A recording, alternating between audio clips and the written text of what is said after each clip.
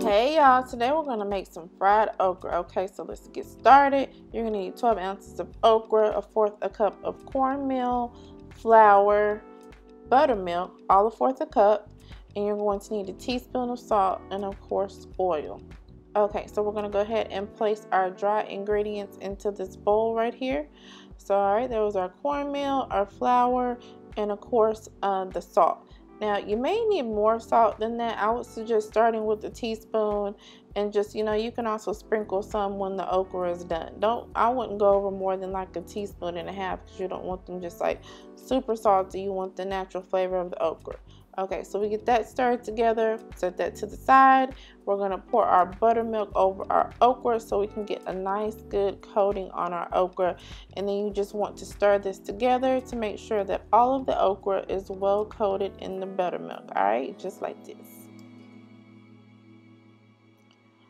All right, and then after you've done that, you want to get a strainer spoon, and then you want to go ahead and place your okra into your dry mix. Now, you just, you just want to kind of be patient with this. Add a little bit of okra at a time so you can make sure that you're getting it well coated and you're not just dumping it in there and getting your dry mixture all wet, which will cause clumping. You need it to stay as dry as possible while you're getting your okra pieces together. All right, so then you just take another strainer spoon and you want to shake off the excess dry mixture and go ahead and place your okra on a plate, and then you just want to complete that in like 2 or 3 batches, something like that. Just don't place them like too super close together, but they don't have to be so far apart. You know what I'm saying? Okay, so we have our oil in our pan ready to go. Just, a couple of inches of oil. Now I'm going to show you all 2 different methods of frying this okra. So right here, my oil was a little hot and I was a little impatient. And I was just kind of like, putting the okra in there a little bit at a time, but not being as patient. You'll see what I mean in a minute.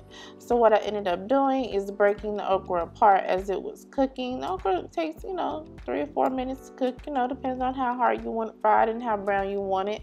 And so as it was cooking, you see I'm separating it and it's popping everywhere. But you know what, this is my preferred method of cooking it. I'll show you all the other way in just a minute, but I really like this better, even though I kind of had to handle it, because to me it came out crispier and I didn't have a problem separating it while it was cooking. I have to watch it anyway.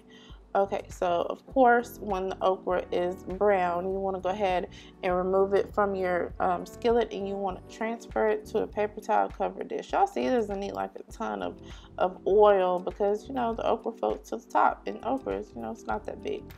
Okay, so we're going to set that to the side, and this is round 2. So the oil has cooled off at this point, and we're putting the okra in here. I'm just doing like scoops, but the oil is not as hot, so it's not gathering the okra as fast, right? Okay, so just a couple of scoops at a time. Now with this method, the okra took longer to cook.